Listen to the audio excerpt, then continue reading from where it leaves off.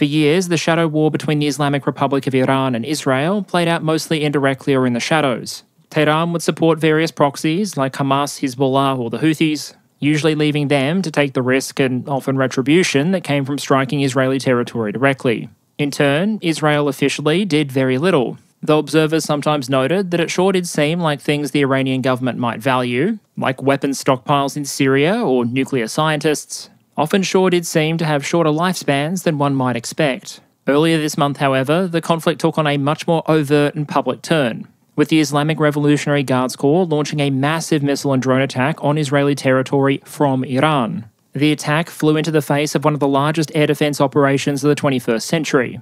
And so today we're going to talk about the Iranian operation, potential Israeli counterstrike, and what it all might mean for the very fluid strategic environment that is the Middle East. To do that, I'll break this up into a couple of sections. Firstly, the Iranian attack, including a discussion of what Tehran might have been trying to achieve with the attack, and which countries, if any, were major winners or losers as a result. Then we'll have a look at Israeli retaliatory capabilities and what it seems like they might have chosen to do so far, before zooming out in closing to ask a wider question. Namely, what if anything does this attack tell us about the nature of deterrence, war and conflict in the Middle East, and potentially more broadly? What does it mean to operate in an environment where you might expect to fire hundreds of missiles at a country one day, and not expect to be at war the next? I think it's an interesting question with wider implications, but before we jump into it, first a quick word from a sponsor. And today I'm welcoming back a returning sponsor and my long-term VPN of choice, Private Internet Access. On balance, I think we can all agree the internet's been a pretty good thing, allowing such boons as improved communication, better access to knowledge, or the ability to absorb those all-important defense economics PowerPoints before diving onto Malevelon Creek. But the internet can also be a highly transparent and fragmented environment, with constantly evolving rules and potential privacy threats. And so to operate in that sort of environment, you're probably going to want the right combination of practices and tools, something I've previously compared to all the safety gear on a passenger airliner. The overwhelming majority of the time, you might have been fine without them, but in those rare instances, you're probably going to be happy they're there.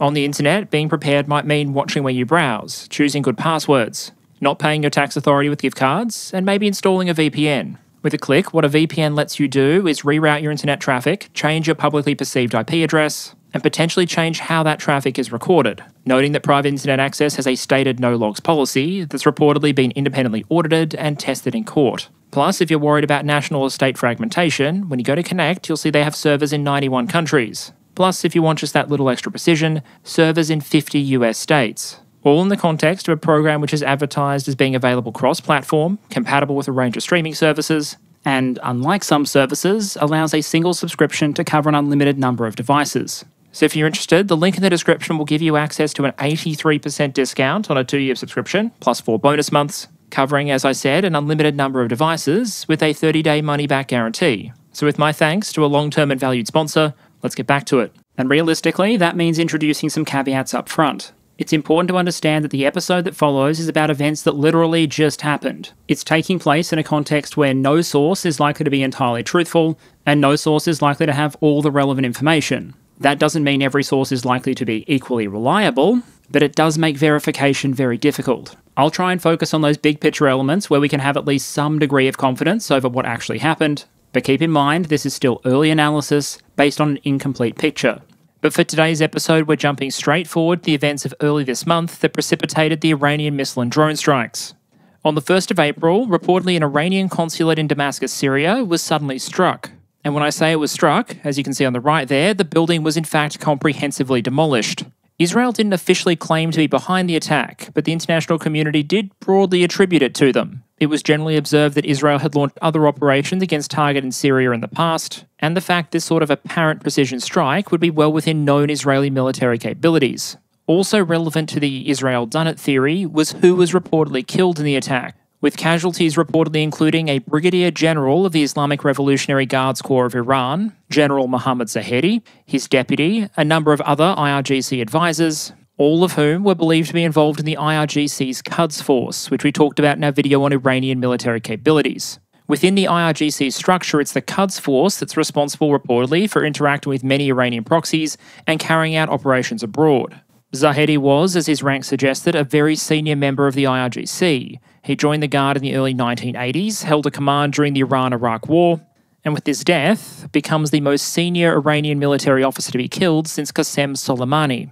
There are also a number of reasons he would have been a person of interest to Israel, both generically because of the work with the Quds Force engaging with various Iranian proxies and transferring weapons allegedly to places like Yemen, but also potentially for reasons that might have been both more recent and potentially quite visceral.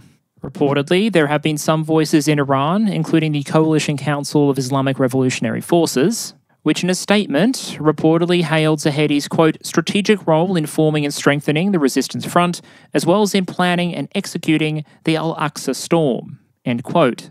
Al-Aqsa Storm, by the way, is a reference to the October attacks on Israel from Gaza, the one in which approximately 1,200 Israelis were killed, 250 taken hostage, and which was generally expected to be the spark of the current Gaza war. If that were true, it might give the general's killing something of a historical precedent. But for now, I'll leave that discussion to one side and jump to the Iranian response that followed. Noting, of course, that when you're looking at reporting around events like these, a healthy dose of skepticism can sometimes be in order. Between the 1st of April and the Iranian attack actually being launched, the political build-up seemed to play out in almost slow motion. Most international actors basically went out of their way to say that this had nothing to do with them. It was reported, for example, that the US had told Tehran that it had no involvement or advanced knowledge of the Israeli strike in Damascus. And as most international actors seemed to be stepping away from the fight ring, leaving just the Israelis and Iranians in place, Iran started telegraphing pretty early that it was going to be doing something in response. The Iranian ambassador to Syria, for example, was reportedly quoted as saying that Iran would strike back at the same magnitude and harshness. As well as telegraphing an attack publicly, there's also a question over whether or not the Iranians signalled their intention in private. Iranian sources allege that they gave the United States warning of the attacks before they occurred. US officials deny that happened. But several other regional actors say they were warned in advance. And given that top-secret information in diplomatic channels, along with high school gossip, are the only two things that humanity has yet discovered that are capable of travelling faster than the speed of light, it's entirely plausible that forewarning for just about any state in the region could very easily have become a long period of forewarning for the US and Israel. And given the way the defensive operation played out, I think it's clear that at the very least, Israel and its various allies were pretty confident that an attack was coming. Getting an exact figure on what weapons and how many weapons were fired by Iran against Israeli targets is obviously difficult, but there's been a set of figures reported by organisations like the Associated Press that might give us a good idea. They indicate that over the course of the attacks, Iran launched approximately 170 drones, 30 cruise missiles, and about 120 ballistic missiles. And when looking at that attack, I think it's worth breaking it into its constituent components, because they each represent very different capabilities and very different signals about the commitment of Iran to this attack. But at a high level, I think it's worth noting that compared to some of the large-scale Russian attacks we regularly see in Ukraine, this actually had a higher density of more expensive, more capable systems. Russia generally launches more Shahed drones than it does cruise or ballistic missiles. Here, the Revolutionary Guards Corps, who, remember, in Iran control all these long-range weapon systems, appear to have gone with more of a 50-50 high-low mix. The drone component, reportedly, was mostly made up by different members of the Shahed family. 131s and 136s, which we're very familiar with, given Russian usage of them in Ukraine, and perhaps, although I haven't seen any firm confirmation, a number of jet-powered variants as well. These were likely the cheaper systems used, at tens of thousands of dollars per unit, but they would also be the most vulnerable to interception, carry relatively small warheads, and given the distances involved, while they did clearly have the range, would generally take something like 5 or 6 hours to traverse the distance from Iran to Israel. More than enough time to get fighters in the air and defensive measures in place. The cruise missile component reportedly was the smallest part of the attack, and would have sat in the middle in terms of cost and capability. Interestingly, at least according to the reporting that's come out so far, the main missile the Iranians used for this component appears to have been the latest version of the Samar cruise missile family, the Parveh. This is pretty much the top shelf of known Iranian cruise missile design, and it was only seen in public for the first time in 2023. But the most significant part of the Iranian attack, by just about every measure other than sheer numbers, was almost certainly those 120 or so ballistic missiles. Unlike drones and cruise missiles, ballistic missiles, as the name suggests, fly a ballistic trajectory. While that does mean their launch is likely to be easier to detect, it also means they spend a lot of their flight path at much higher altitude, well beyond the capacity of many air defense systems to intercept. It's worth noting that Russia has been a major user of relatively short-range ballistic missiles in Ukraine, and they become known as some of the most difficult systems for Ukrainian air defences to intercept. By Middle Eastern standards, Iran has long been something of a missile superpower. Some estimates out there hold they have about 3,000 missiles in inventory, but those range a massive spectrum in terms of quality and range. Identifying what sort of missiles Iran used in this attack might give us some good clues about what they were trying to achieve and what sort of investment in resources they made. And for various reasons I'll go into in a moment, I think the evidence points to the use largely of medium-range ballistic missile systems, although here there's a quick bit of critical background on a topic I'm sure you never knew you desperately needed in your life: Iranian missile naming conventions. In many Western militaries, it can sometimes feel like you'd have better luck convincing an institution to embrace voluntary disarmament than to change the name of a system. Hundreds or thousands of modifications or technical improvements can be made that completely alter the performance characteristics of a system, and all you'll get for your trouble a lot of the time is a model or block number. Take a Cold War era F-16 and a modern F-16 with an IESA radar, new control system, new weapons integration options, and a variety of other improvements, and it's still going to be called an F-16. The oldest Abrams and newest Abrams have completely different guns, sensors, protection packages, etc., but all it's gotten for its trouble so far is the addition of that A2 SEP V3 at the end. And who knows, by the time we're using railgun-equipped variants to fight off an alien invasion in the mid-2050s, maybe, just maybe, we'll be up to the A4 or something. The downside of this is that when you hear something like Ukraine is getting AMRAAM or Ukraine is getting F-16, you don't know, without further clarification, whether that means something from the 1990s or a piece of new build 21st century air combat technology. Iranian practice, by contrast, is often at the extreme other end of the spectrum. If you take the Shahab-3 liquid-fueled medium-range ballistic missile, which is a derivative of a North Korean design, well, extend the range of the missile, new name. Improve the guidance system, new name. Or in the case of another Iranian missile system, show it off to the public one year and then show off the same missile again the next year, and believe it or not, new name. All this to say that when someone talks about Iran potentially using a combination of missiles, say for example, and please forgive the pronunciation here, the Imad or Gadr 110, in any other military they'd be describing the usage of, in that case, increasingly fancy versions of the Shahab-3. It's those Shahab-3 derivatives, along with the solid-fueled missile, the Khyber-Shakan, which only entered service in 2022, that reportedly played at least some role in this attack. That would be significant because it suggests Iran used some of its best available systems to launch the operation. And I think there's a couple of bits of evidence that allow us to be at least moderately confident that that's exactly what they did.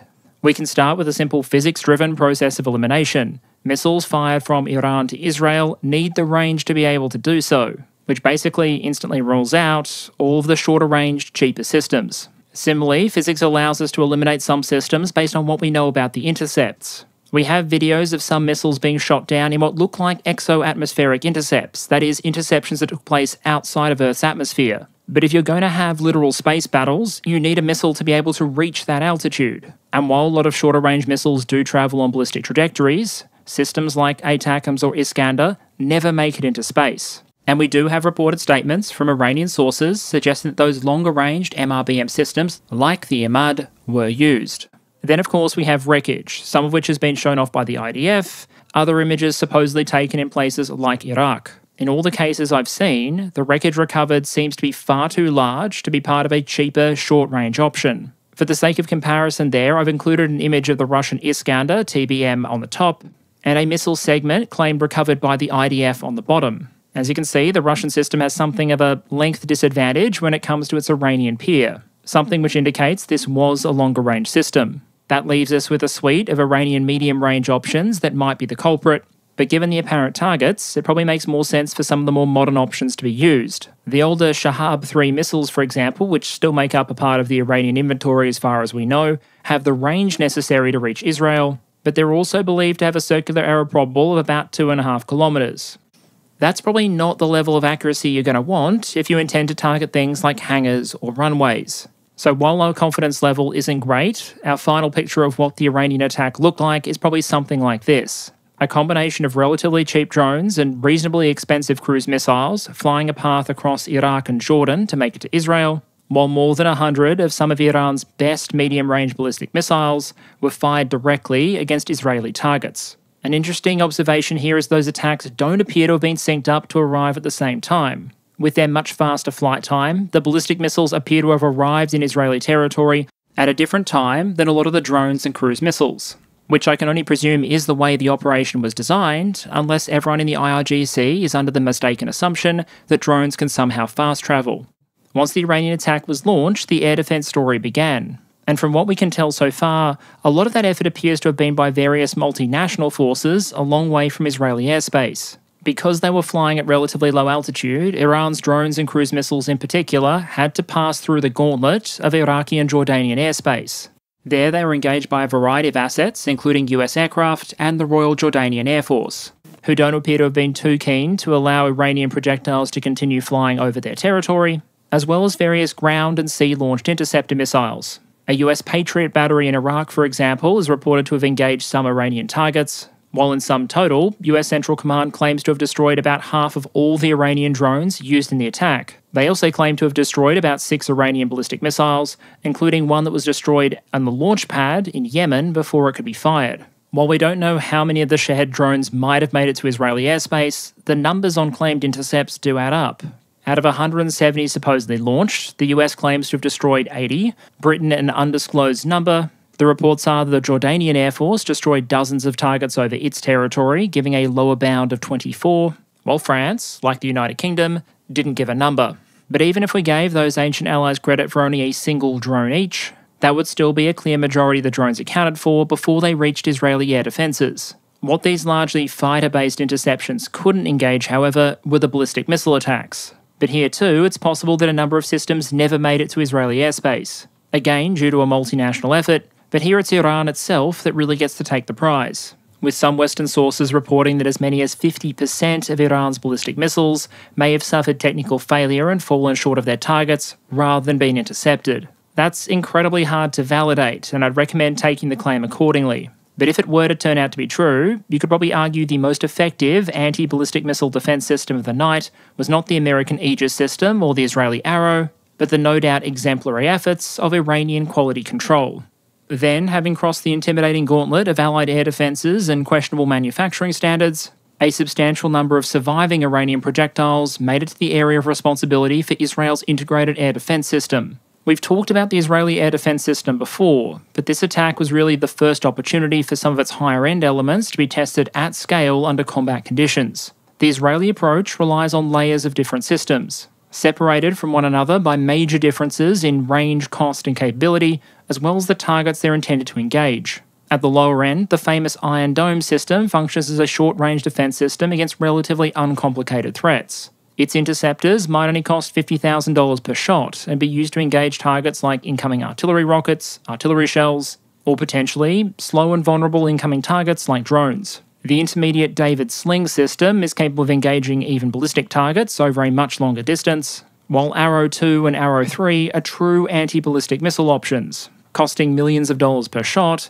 but in the case of the Arrow 3, is advertised as being capable of engaging advanced ballistic missile threats even outside the bounds of Earth's atmosphere. I should note that even though we have evidence of at least one extreme altitude interception taking place, we can't be sure if that was the result of Arrow being used, or because the US Navy was reportedly able to use its SM-3 anti-ballistic missile under combat conditions for the first time. This tiered nature of the Israeli air defense system probably means it's less vulnerable than some other air defense systems to high-low tactics. You can't really spam the Israeli system with artillery rockets or cheap drones in order to run it out of interceptors and then fire ballistic missiles at it, because the system intended to engage those high-end ballistic missile threats, Arrow, would never be fired at an artillery rocket or a drone. That doesn't, of course, mean the system isn't incredibly expensive to operate, but it may have played something of a role in the results we ultimately ended up seeing. Once missiles started reaching their target areas, the true battle began, namely the internet arguments over just how much damage had been done.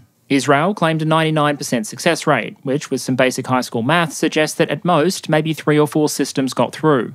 By contrast, online, there was all sorts of narratives of tremendous damage being done. I found this video on a number of occasions, for example, which claimed to show a massive inferno at an Israeli airbase in the Negev desert. In reality, it was an old video of a fire in South America. It actually got to the point where the Islamic Revolutionary Guards Corps itself had to make public comment in order to say it had done less damage than some sources were claiming. In particular, an IRGC spokesman would come out to rebut claims that Iran had targeted Israeli nuclear facilities, reportedly saying, quote, "The Dimona nuclear facility has not been among the aims of the Islamic Republic of Iran's penalising measures, and the publications of such a big lie is a malicious move in line with the enemy's psychological warfare to deceive public opinion," end quote. Obviously, statements like that should be taken with an appropriate grain of salt, but it did add an interesting dynamic to the overall public debate over just how damaging these strikes had been. As best we can tell, based on some of the satellite imagery, photography, and reports that have started to come out since the attack, it does look like there were more than just 3 impacts in Israeli territory against more than one target. A number of Israeli media reports, as well as this report from the Washington Post, indicated that Iranian projectiles impacted in a number of areas. Ballistic missile impacts were reported at both Ramon and Nevatim air bases in southern Israel, alongside other potential impacts on the Golan Heights. Based on the imagery that's come out so far, the damage to the 2 air bases appears to be relatively minor, with some damage to runways, hangars, and maybe a C-130. Counting exactly how many missiles may have hit these targets is always going to be difficult. Some of the damage shown in video or images released by the Israeli Defense Force appears to have been caused by things other than a massive missile warhead. Smaller craters or signs of damage, for example, may instead have been caused by falling debris. A cautious early assessment, however, would probably be that a 99% interception claim is probably too aggressive. There's too much reporting and evidence of impacts to feel comfortable with that figure, given what we've been told about the scale of the operation. At the same time, this was reportedly a relatively low-casualty event, and we aren't exactly talking about air bases full of burning F-35s, with the assessed damage, especially relative to the amount of missiles that were launched, being relatively minor.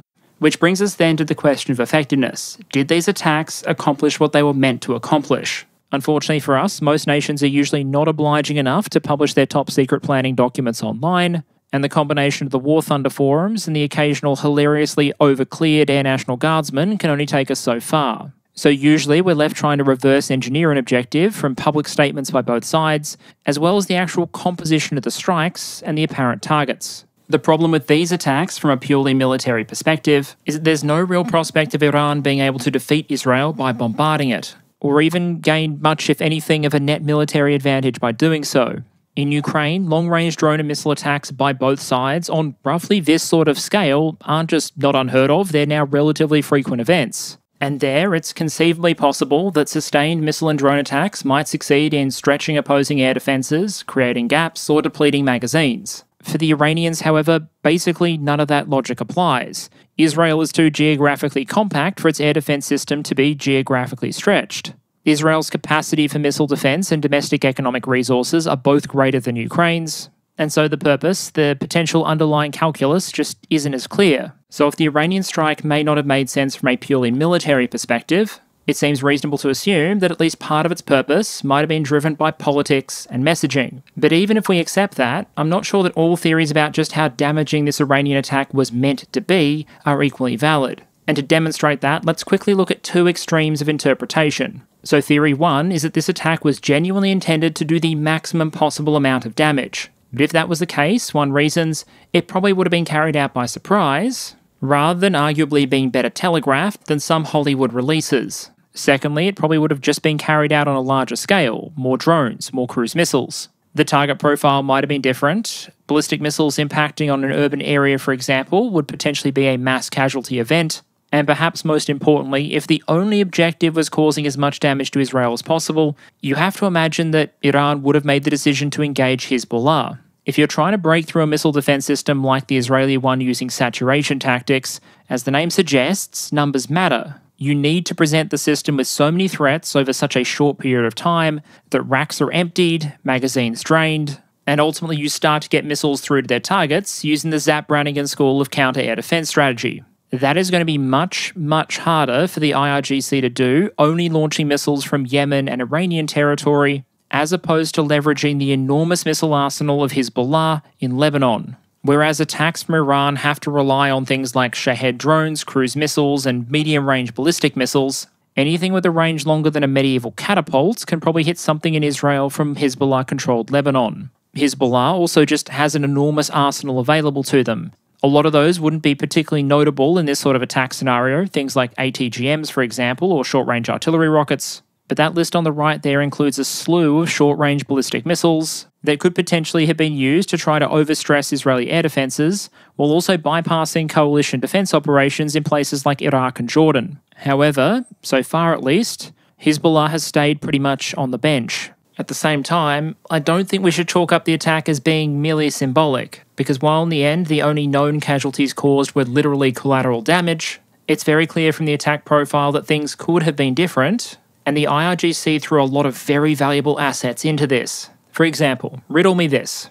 If the attack was intended to be purely symbolic with all of these missiles being intercepted, why would you deploy some of your most capable cruise missiles that you only showed off for the first time in 2022, rather than older versions? Specifically older versions that still have the necessary range, but are less accurate or capable of penetrating defences. Why would you fire more than 100 ballistic missiles, which may have required a mobilisation of a majority or even close to all of Iran's MRBM launchers? Why would you fire modern missile systems that are available in smaller numbers, are more expensive, and often differ from some of the older systems you have, primarily in the fact that they are meant to be more accurate and more capable of getting through defence systems? Iran might have thousands of ballistic missiles, but MRBMs are a minority of that inventory, and some of those most modern systems that were used are a minority of that minority. Plus, if all you want is a purely symbolic exchange where none of your missiles make their way to specific Israeli targets, then arguably you have a lot to lose and very little to gain by deploying systems whose primary selling point is meant to be that they are more precise and more capable of getting through missile defences.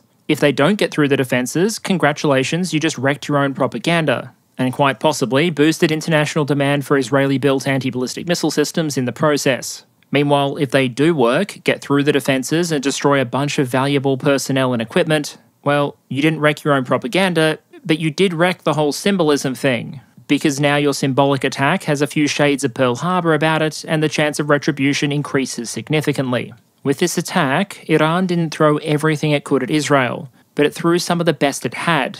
After the fact, we've had IRGC statements trying to characterise this attack as one carried out using only minimal or obsolete weapons, with the IRGC pointing to the claim that a number of borderline experimental systems, for example, weren't used. But it's hard to describe using systems like Imad or your latest cruise missile as minimal or obsolete from an Iranian perspective. Imad is nearly 10 years newer than the Russian Iskander system and has more than 2 decades on the first American ATACMS. And if early versions of the Khyber-Shakhan were used as reported by some sources, then you are talking about a missile that was first shown off to the public in the ancient far past era of 2022. Iran likely did have some systems in inventory that it didn't use in this attack, but it also does appear to have sent a lot of some of its best. And to me that suggests that there was an intention, despite the forewarning and the pulled punches, to do some serious damage. Just a certain calibrated amount of damage.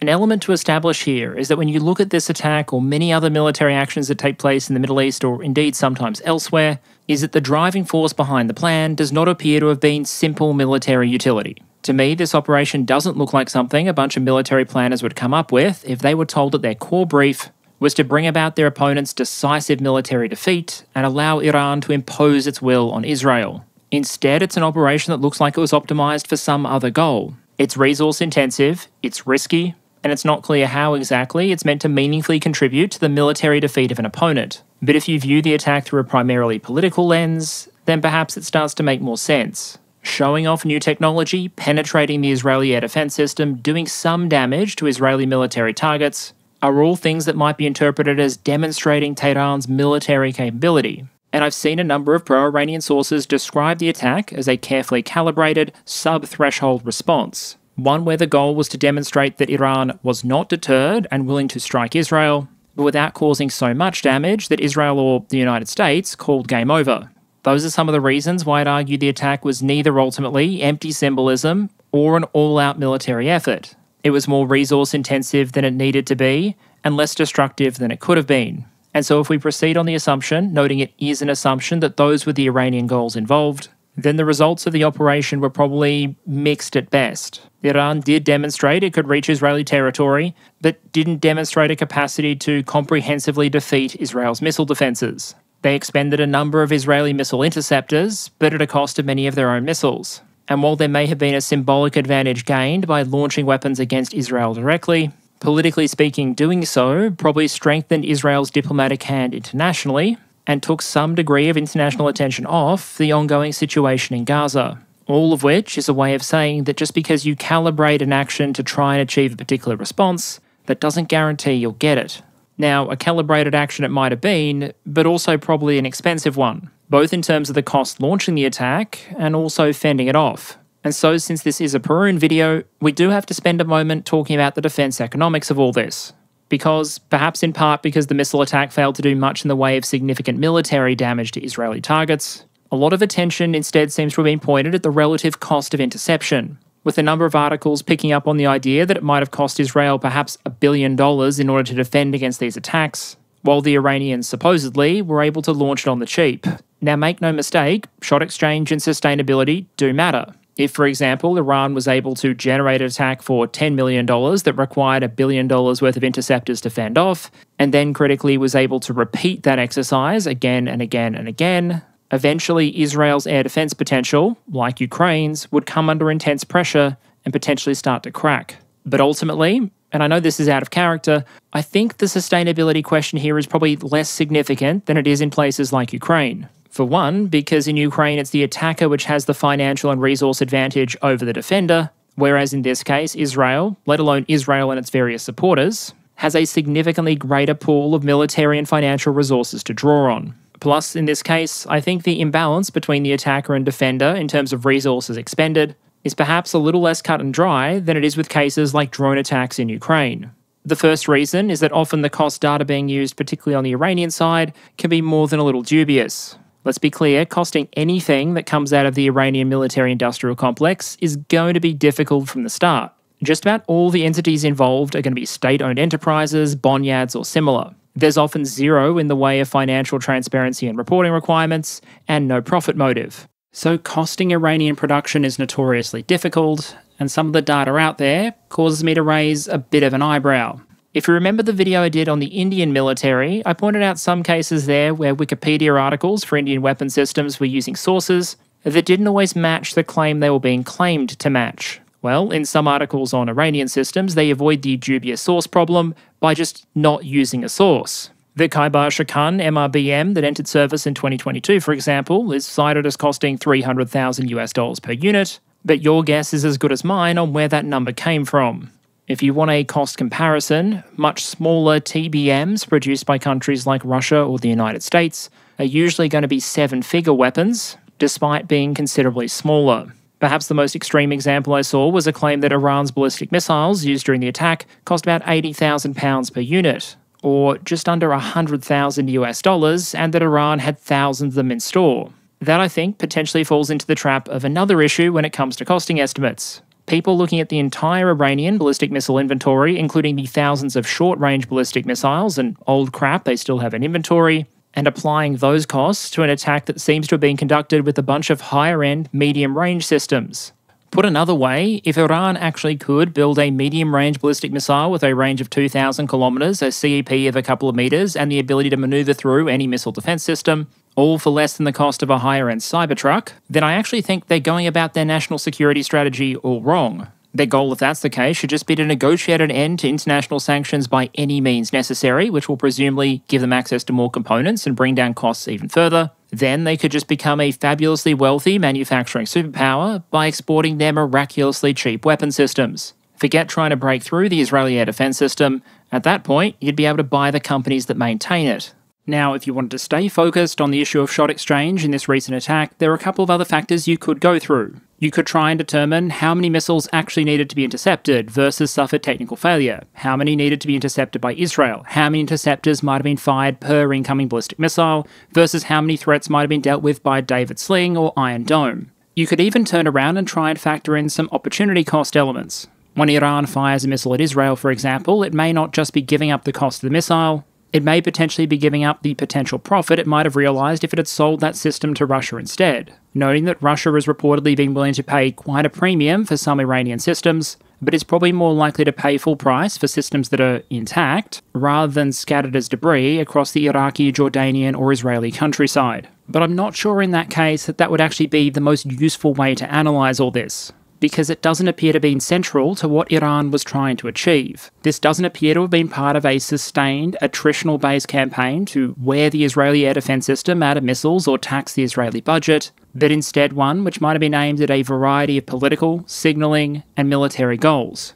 So if we're going to embrace a more holistic set of criteria here than just counting the dollars expended on both sides, how might we, for lack of a better term, assess who the winners and losers were out of Iran's attack? And here, unfortunately, like many other things in the Middle East, I think the answer is a bit messy, because even though a lot of resources have been expended and a number of lives impacted, I'd argue the balance of net impact isn't entirely cut and dry. There are a couple of elements to come out of this that Iran might claim as wins. By launching this attack, they clearly demonstrated that they were willing to launch the attack, that they weren't deterred from doing so. And that message was arguably reinforced by them crossing a threshold they'd never crossed before, a direct missile attack from Iran to Israel. Pro-Iranian sources also put a lot of emphasis on the fact that they were able to get a number of missiles apparently to their targets, despite what appears to have been a massive missile and air defense effort, not just by Israel, but by a number of allies. That provides empirical evidence demonstrating that the Israeli air defense system isn't perfect. It can leak,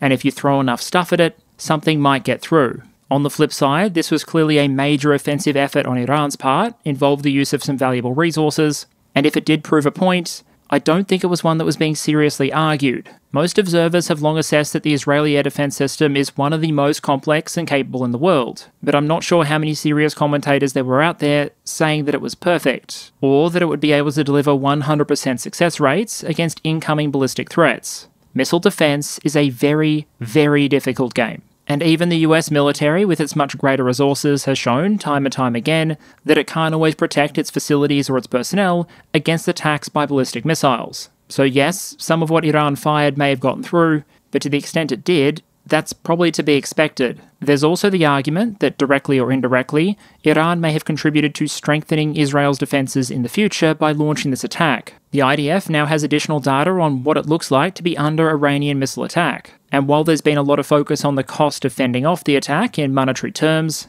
the US aid package to Israel, which this attack seems to have helped unstick, looks like it's going to go a long way in the other direction. That package contains $4 billion for replenishing Israeli stocks of air defense missiles, $1.2 billion for the Iron Beam system, and close to $2.5 billion for US operations in the region. The attack may also have frustrated some other nations in the region. Generally, countries aren't a huge fan of you firing projectiles through their airspace, and may also potentially prompt additional international sanctions on the Iranian government or members of the IRGC. Whether all of that represents a worthwhile trade or not for the capability demonstrated, I'll leave to the audience. For Israel too, assessing a potential win or loss is probably a matter of perspective and priority. Israel proved its air defense system was effective, but not perfect. It proved it still had international allies that were willing to intervene directly to defend it, but at the same time, those allies called on it not to strike back. It was made clear that Iran wasn't deterred from launching an attack like this one, but at the same time that Tehran was cautious about contributing all of its potential assets to the operation. And of course, there are all the wonderful vagaries involved whenever you talk about Israeli internal politics. I'd argue if there are any clear winners or losers out of this attack, it's probably not the Iranians or the Israelis. For US allies in Ukraine or the Asia Pacific, Iran's missile attack appears to have done its part to unstick aid in the US House. That means billions of dollars of US assistance will soon be flowing to those regions, and we'll look at the potential implications of that in the future. But I can't imagine Moscow is thrilled with the idea either of that aid package being passed, or the Iranians firing a lot of perfectly functional ordnance that could otherwise have been sold. And critically, all of that analysis around potential winners and losers may still very much be a work in progress. Because even though Iran indicated after it launched the attack that it now considered the matter concluded and the game was over, what we've seen in the last few days is that despite Iran's warnings to the contrary, the Israelis may have chosen to respond regardless. It's a state of affairs that demands, I paraphrase a traditional Australian saying, namely that in international affairs, as in so many things in life, when you start shit, there is often a non-zero chance of getting hit. So now I want to pivot to talking about some of the tools Israel has available to it that have enough reach to strike at Iranian territory. Note we will get to how Israel has apparently chosen to strike so far at the end, but just in case this isn't all over yet, let's have a look at the toolkit. A majority of Israel's conventional long-range strike potential is provided by the Israeli Air Force. Here, there's a range of platforms that could be used, but the one with the greatest combination of payload and reach would probably be the F-15I. While the F-15 is perhaps best known as an air superiority platform, the Israeli version, the Ra'am, is a two-seater, roughly equivalent to the American F-15E Strike Eagle. The squadron that flies the F-15I, the so-called Hammers, specialise in using the platform in the long-range, almost quasi-strategic bombing role. And with the right payload, even without mid-air refueling, the 15I does have the legs, hypothetically, to make it to Iran, drop off a delivery of some kind, and then make it back to Israeli airspace. The problem with the aircraft as a long-range strike platform isn't so much its range or payload limitations as the fact that everyone would be able to see it. This is a chonker of a fourth-generation aircraft that would probably be carrying significant external payload that would have to make its way over some combination of Syrian, Jordanian, and Iraqi airspace, meaning that just as the world was able to see Iran's drones and cruise missiles headed towards Israel, there would be no shortage of observers in the region, and potentially Iran's own integrated air defense system that would be able to see them coming too. So if used against Iranian targets, you would expect it either to be part of a larger operation that degraded Iranian air defences, or an operation that employed some sort of standoff munition to keep the aircraft themselves out of Iranian reach. Which, by the way, might be exactly what we've seen happen, but let's not get ahead of ourselves. Let's instead assume for a moment that the Israeli Air Force might be looking for an option that didn't involve pushing a fourth-generation fighter too close to Iranian air defences. An intuitive option then might be to instead leverage the Israeli version of the F-35, the so-called Adir. F-35 is a much more subtle, low-visibility platform when flying in a clean configuration, and they're likely to be survivable enough against enemy air defences that you might not need to send even more aircraft along with the strike to suppress or destroy those air defences in order to allow other aircraft in the formation to press on to the target. The problem here is that while the 15I can probably comfortably make it to Iran and back, the Adir can do it, but only in a way that would probably put constraints on payload, configuration, flight plan, and the amount of manoeuvring pilots could potentially do during any operation. Strapping too many external stalls to the thing, for example, would be like putting a person in a ghillie suit and then making them wear a high-vis vest. The underlying platform might still be stealthy, but no one's going to have any trouble seeing your chosen accessories. Basically, one of the greatest barriers to any Israeli Air Force operation against targets in Iranian territory is just going to be the distance between them. And with none of those intervening countries being particularly keen to look like they're actively assisting or condoning any Israeli long-range airstrikes, the chance of being able to set up mid-air refueling in any of those countries is also probably minimal. The US Air Force is probably not going to be particularly keen to fill up the tanks of an Israeli aircraft that's doing exactly what the American government is telling the Israelis not to do. And if you thought people might notice an F-15I flying over the skies of Iraq, then they're almost definitely going to know something's up if they see a formation that includes a Boeing 707 or a KC-130. Then we need to point out that Iran isn't the only country here with access to long-range missiles, and Israeli Jericho missiles are believed to be related to the proven Shavit 2 launch vehicle, which has been successfully putting objects into orbit since the late 1980s. Now, if practicality were the only concern, this is probably not the system that Israel would go with here. Not just because this is a very expensive and limited way to deliver payloads over long distances, but also because it's commonly understood that the potentially intended payloads for the Jericho missiles might be considerably more damaging to their targets than regular high explosive. And even Israel's closest allies would probably view that sort of response as just a slight overreaction. Now, this hasn't been an exhaustive run-through of every long-range system Israel has, but hopefully it provides some background on the toolkit to underpin the next section, where we discuss how Israel may have calculated its response options, and then look at the option it appears to have gone with. And so to do that, I thought we'd start with some Response and Escalation Management 101. Okay, so congratulations, your nation has been attacked and you need to decide on a retaliatory option. What I've thrown up there is a pretty basic graphic to help you decide how you're going to do it. What it lets you do is basically dial in a response based on two axes. Firstly, how actually damaging and large scale do you want the attack to be, ranging from a passive-aggressive Twitter post at one extreme all the way through to the deployment of weapons of mass destruction. The other axis is about the sensitivity, symbolism, and importance of the target. Targeting proxy forces, for example, is going to be far less sensitive than, say, striking against your opponent's presidential palace. And depending on what your priorities are and what you're trying to achieve, you might choose to pick a response option at different points on that chart. So, to illustrate how this might work, let's go through a few of them, starting in the bottom left corner.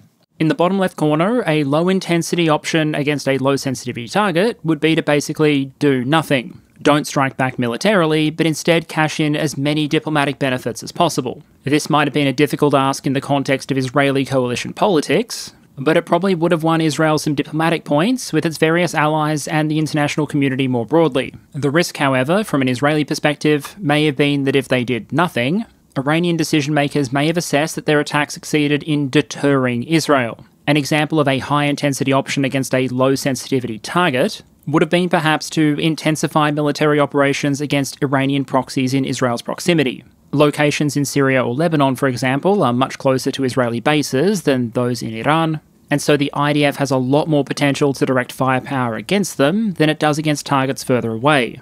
On the flip side, a low-intensity option against a medium to high-sensitivity target probably would have meant hitting something in Iran. This, spoiler alert, appears to have been the option Israel ultimately ended up going with. Although with a response like this one, when you are trying to select a response as a decision maker, there's still a spectrum of options involved. Israel could have elected to strike something completely unimportant with limited demonstrative value, or hypothetically, it could have chosen to target something extremely sensitive, which leads to an option that got more than its fair share of media commentary and speculation, an Israeli strike against Iran's nuclear facilities. Now remember, Iran is very clear that it does not have a nuclear weapons program. It just has a civilian program that keeps accidentally enriching uranium well above the levels required for civilian use and close to weapons grade. And I'm actually entirely serious about part of that. When the International Atomic Energy Agency detected uranium enriched to an 83.7% level of purity, just shy of the roughly 90% you'd need to turn any time zone into a morning time zone with a click of a button,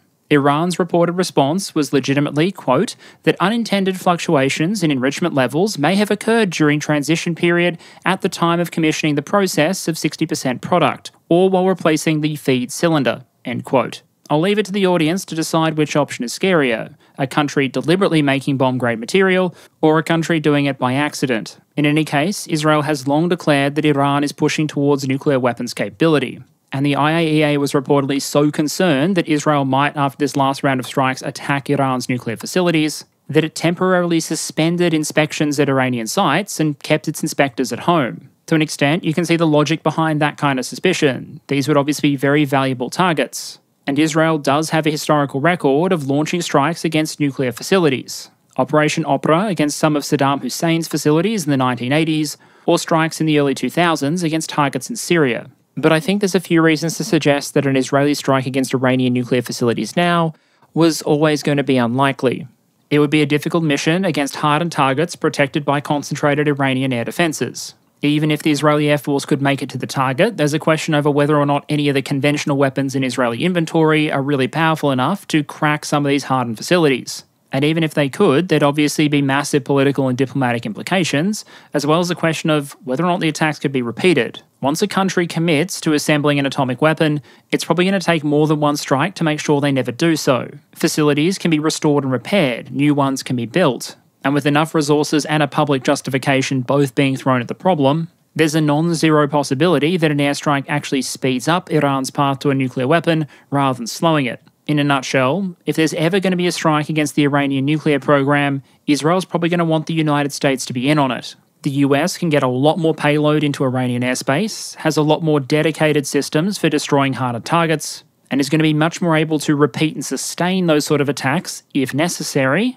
than Israel is. So while you can never rule anything out in international relations, and this one will probably keep popping up in the media, for now I put this sort of scenario at the extreme end of the available Israeli options, and I think we saw a hint of that with the option Israel ultimately seems to have gone with. Obviously here, there's still plenty of ambiguity and unknowns, and Israel may yet carry out more operations. But so far as what's already happened, let's start with some of the things that multiple sources seem to agree on. Both the Iranian government and Western media sources seem to agree that a couple of days ago, something happened near Isfahan. That's notable because the region is home to some strategic locations, including air bases, defence manufacturing, and facilities belonging to Iran's nuclear program. There also seems to be agreement that a number of small drones may have been involved. Iranian officials and media have claimed that 3 small drones were shot down, with Iran's foreign minister appearing to clarify that these weren't long-range strike drones, but rather small quadrotors. As he put it, quote, "They're more like the toys that our children play with, not drones," end quote. Finally, everyone seems to agree that Israel hasn't officially claimed responsibility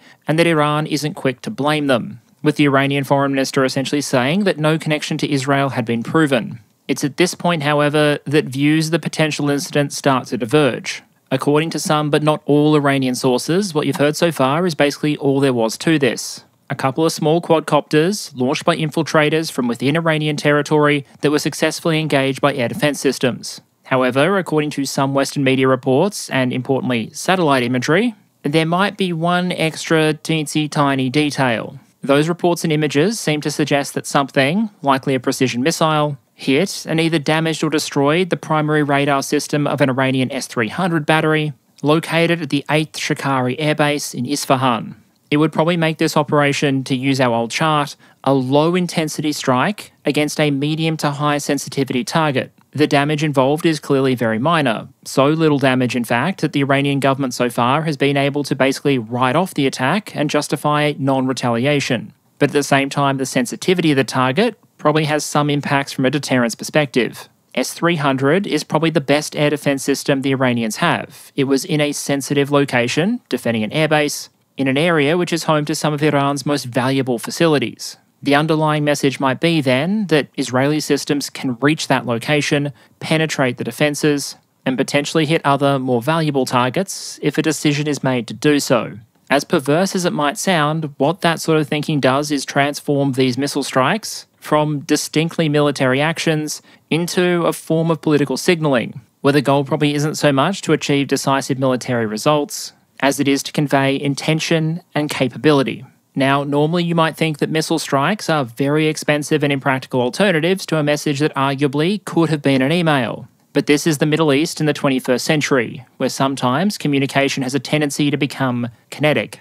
Which leads me into the final and perhaps the most important part of this presentation, namely what this recent exchange might mean for our understanding of what it means to be at war or peace, and how deterrence and conflict might function in the region and potentially the wider world going forward.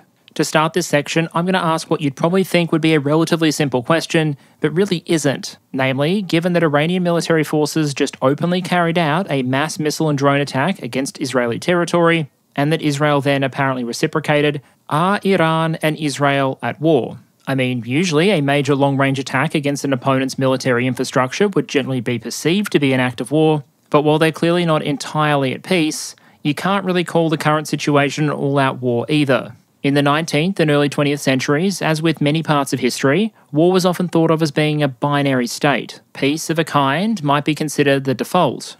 And historically, in many cultures, it became the norm that if peace ended, you would send some sort of message or communication to your neighbour informing them that you were no longer cool and that you would shortly be seeing them on the battlefield. That was by no means a universal practice, but when you look at how international law has evolved, a significant amount of it has done so on the assumption that countries are either in a state of war or a state of peace, not somewhere in that messy grey middle ground.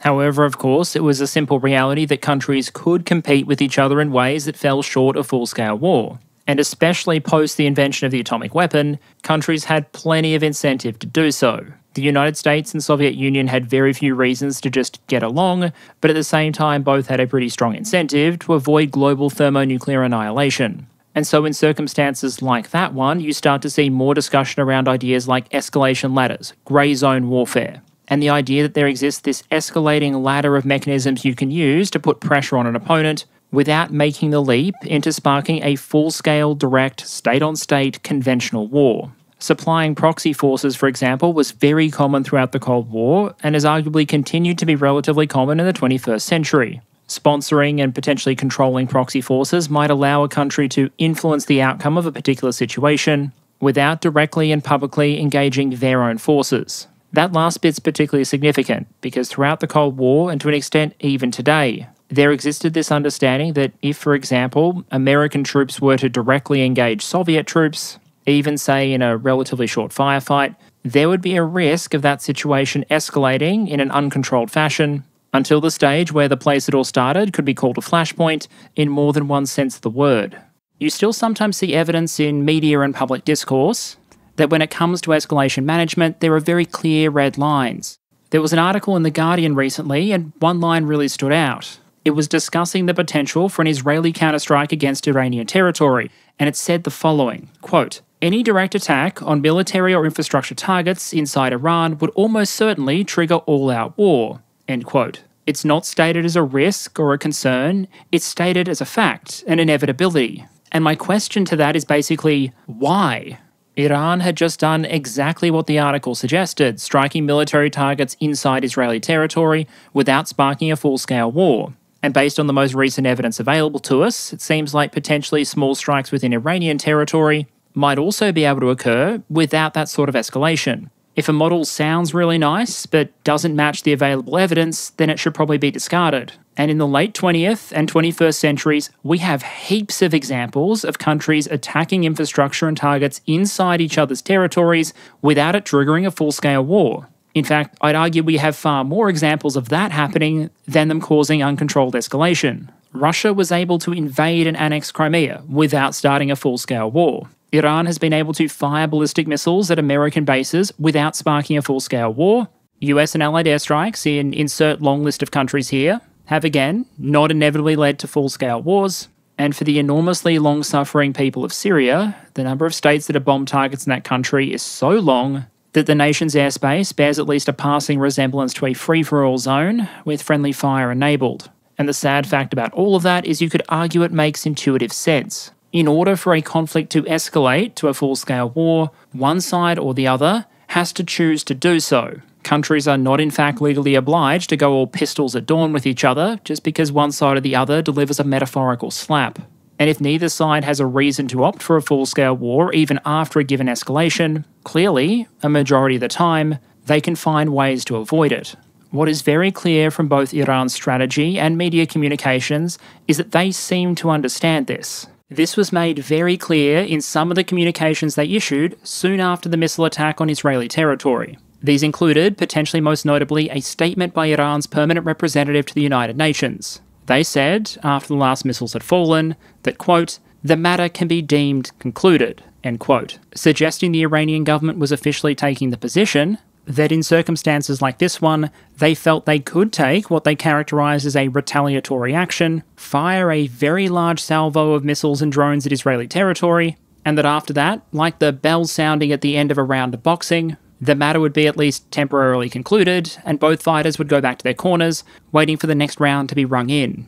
Even if you discount Iran's statements, you can look at Iranian actions. For example, back in 2020, Iran reportedly launched ballistic missiles against American bases in Iraq from Iranian territory. This was stated to be in response to the American operation that killed IRGC General Qasem Soleimani. While advanced warning was provided, there was every possibility that these attacks would kill American troops. The attacks did end up causing wide-scale traumatic brain injuries and damaged American facilities. And so in a traditional sense, it's very hard to argue this wasn't just an outright act of war. It was an armed attack against the military personnel of another country. And while yes, the American troops in question were in Iraq, not American territory, the USS Maine was docked in Cuba when she blew up, sparking the Spanish-American War, and as the name suggests, the Gulf of Tonkin incident, which sparked greater US involvement in the Vietnam War, didn't exactly take place in Times Bloody Square. But to jump back to the 21st century, here you have a potential act of war by Iran against the United States, and yet the Iranians did basically none of the things that you would expect a country to do if it thought it was genuinely about to go to war with the USA. Starting a full-scale war with Uncle Sam tends to be a fairly transformative experience. And yet, Iran didn't feel the need to transition over to a war footing in advance, call up its reserves, build up stockpiles of critical goods, prepare the civilian population, or any of the many other things that you would expect to do if you thought there was a non-zero chance that you were about to experience a Desert Storm rerun. I'd suggest that the evidence we have indicates that Tehran probably calculated that it could launch these attacks without sparking a full-scale war, and it's probably only because they did so that they were willing to launch them. Instead of being binary, what we observe more often now is a sort of fluid conflict, where the intensity of a conflict might wax or wane over time, like the tide going in or out, but where things never either boil over into a total war, and vice versa, never really end either. There may be periods where nothing is actively exploding for weeks or months at a time, but it would arguably be a mistake in these sort of strategic contests to mistake quiet for peace. Instead, periods of quiet might just be the result of all sides involved having an incentive to not throw a punch at that particular moment, but also fully aware of the fact that they could throw a punch, if they chose to do so, without it necessarily turning into a 9-round bout that ultimately goes to knockout. And when the situation does occasionally flare up or escalate, there's a chance it only does so through carefully calibrated actions that sometimes feel about as choreographed as a large brand's social media posts. The level of risk and relative advantage in those sort of fluid conflicts, though, probably depends on both sides' understanding of it. If you have a scenario where one side accurately understands that it can push the boundaries, it can break the rules, and it can do so without sparking uncontrolled escalation, while the other side self-deters and says, oh no, we can't possibly do any of that because it would inevitably lead to a full-scale war and we don't want that now, then all else being equal, the side with more freedom is going to be the one with the advantage. If one side is confident the other will consistently self-deter, they're going to have considerably more scope to take the initiative and potentially the strategic advantage. Another closing note might be that in the case of these sort of fluid conflicts, where the intensity of the fighting waxes and wanes, but you neither see the outbreak of a full-scale war or a lasting peace, it's that even when a lot of the military actions involved may be carefully calibrated, clearly telegraphed, and be designed to posture or apply pressure rather than cross the final threshold, there is always a chance that someone miscalculates, that one side or the other does cross a threshold without intending to do so. For the moment, this recent engagement between Iran and Israel appears that it might be in a de-escalation phase, with Iran basically denying that any further retaliation is necessary, and Israel so far seeming to opt for a relatively subtle response option that doesn't force Tehran's hand. But in the end, only time will tell if the de-escalation lasts, or if there's still a punch or two to be thrown. And I'll throw in a brief channel update here because this has been a longer episode. After the recent events, I knew I'd have to make a video like this one, but in the end I ended up making the video about 2 or 3 times. That's one of the difficulties in doing a video on current events. What is current tends to keep changing. In any case, however, I hope you're happy with the result as it turned out and the ground I was able to cover. Next week I will be returning to some more regular style programming with one asterisk. Perun Gaming people, the system has in fact arrived, and once this video is live, I'm going to look at getting some content done for you. Thank you very much as always to all of you, and I hope to see you all again next week.